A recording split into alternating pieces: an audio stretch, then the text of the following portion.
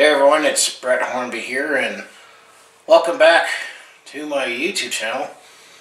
Not necessarily news that I want to make a video on, and I guess you can cross off one possibility I would have done during my winter break.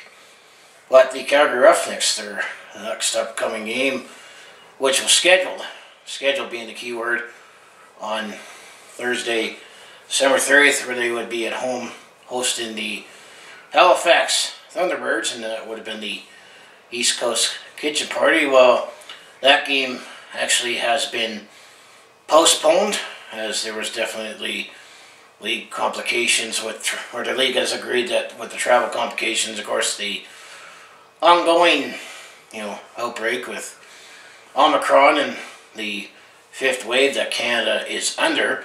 It didn't say anything about any players on either with the Roughnecks or the Thunderbirds that mentioned anything about players being sick.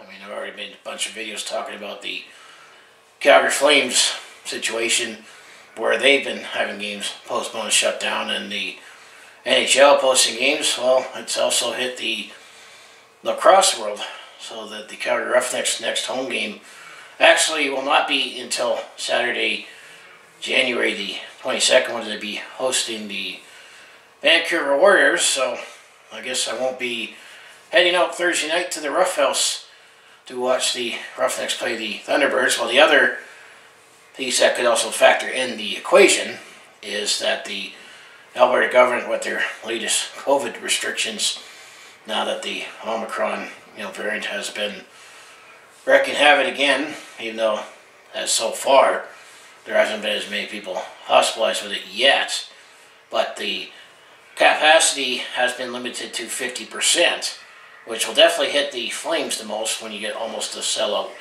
capacity, 100% capacity at Flames games. Roughneck games, even then you still get about 10,000 depending on, any given game. And right now, with it being the winter break and the fact that we're in the middle of a cold snap in Calgary, that might hurt attendance a little. At least people actually attended, but they're not going to have to worry about that at this point because the game has been postponed. No word yet on when the game will be made up, and of course it's always a standard procedure that your ticket will still be honored whenever that said game will be made up, but everything's all digital now because I don't have a physical ticket. But that's just something to share, that won't be going to the Rough House to wrap up December, which I guess it means I can start making my notes for my Calgary Roughnecks this month, recapping how December went with at least the 3 other games. But I'll just have to find out when this game will be made up. But it is what it is. Definitely just feels like we're kind of going backwards again right now with everything, and it's starting to mess with my sporting events. What's going on here? And also, they did throw in the story with the Roughnecks game being postponed. As you know, the Calgary Hitmen, they won't have any games postponed because the Calgary Hitmen are going to have a couple games coming up with the Lethbridge Hurricanes and the Madison Tigers, that the Calgary Hitmen have home games scheduled on Tuesday, December 28th, and then Saturday, January 1st, and Sunday, January 2nd, at the Saddledome at least. As we know, all those games are still going to go as scheduled.